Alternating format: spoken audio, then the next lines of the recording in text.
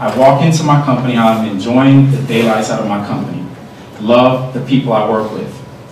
And I walk in, and I got fired. I got terminated. Now, the interesting thing about that, I never had any performance issues in my career, ever. And I still love that company to this day. I can tell you the company, Booz Allen Hamilton. Awesome consulting firm. If you could ever work for Booz Allen, I will tell you, they have the resources that no one else has. Phenomenal.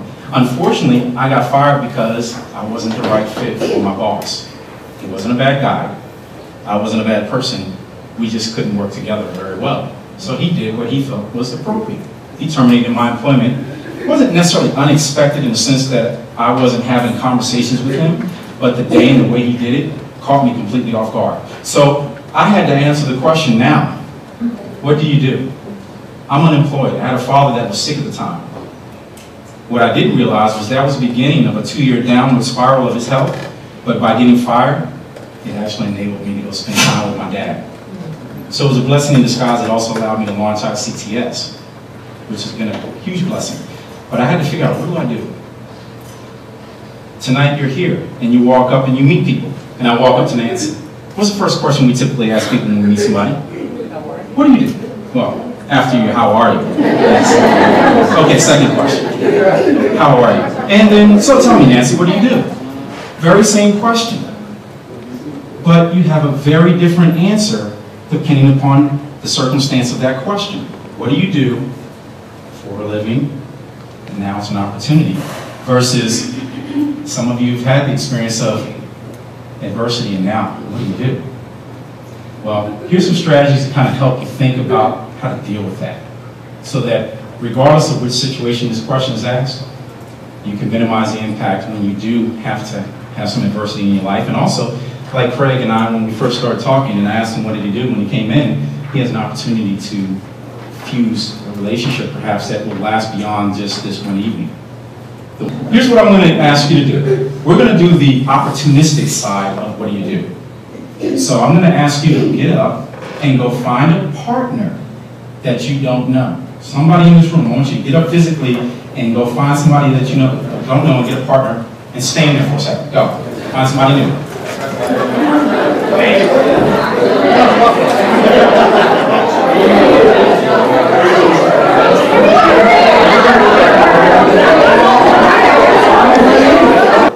Here's your assignment is you're going to answer that question. I'm going to give each of you 60 seconds. You have 60 seconds to do your elevator pitch. What is it that you do? So, I'm going to demonstrate it with Craig and Paul. So Craig is going to be the first person to go and say, Paul asks him, what do you do?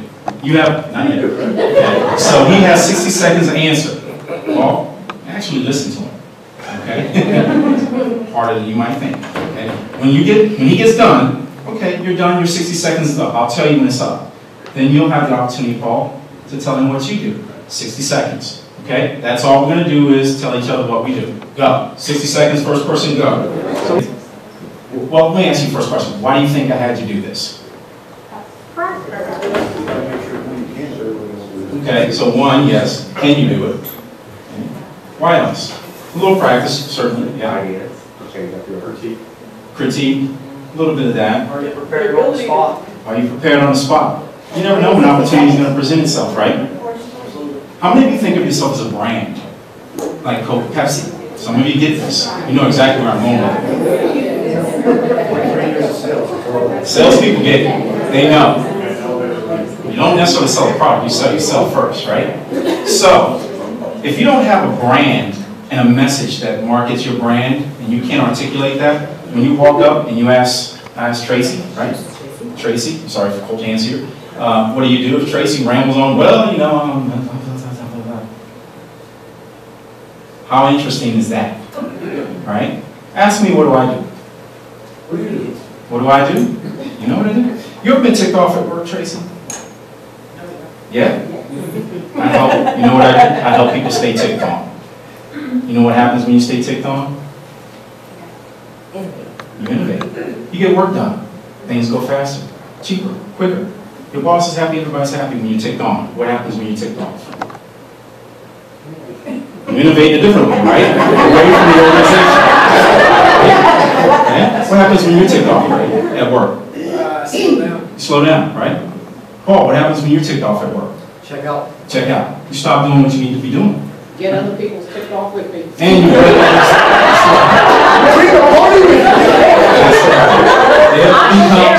right. So that's what I do. I help people stay ticked on at work. I have not helped managers do that. Keep their employees ticked on and help you figure out how to stay ticked on with your manager and also help you stay ticked on with your peers. That's what I do. Want to know more? I'll tell you more later. But, so here's what I want you to do. I want you all to just briefly look at what does a good elevator speech look like. The three components. First, identify what's unique about what you do. If you just said, I'm a training director, how unique is that? Not. Okay? And was there a hook?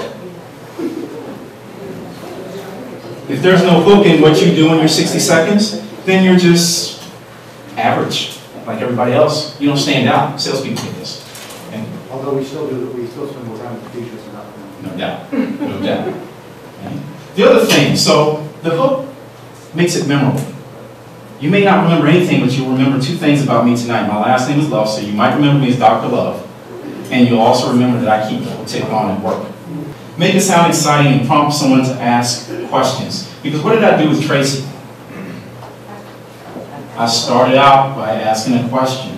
You engage the part of these. That's right, I engaged her. Exactly. If you didn't start out by asking a question, you also now have an opportunity to remain average and unremarkable in your elevator speech.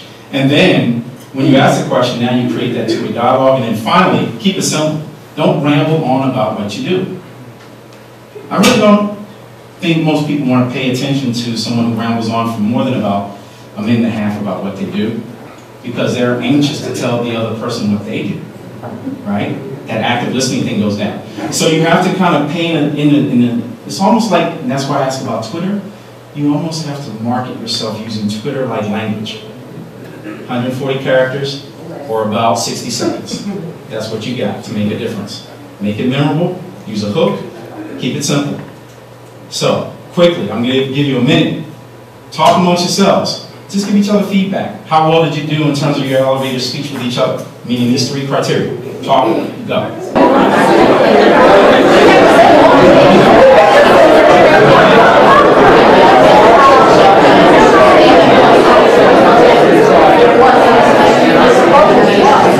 So you got some feedback. Are there some things that maybe you can tweak now to get your elevator speech a little bit closer to a little bit more effective? Yes, absolutely. So that's task number one, is when you go home, you have an opportunity to apply what you learned and try to start practicing the elevator speech. Make it effective. That's step number one in career management, because if you don't have a message, it ain't going to be heard.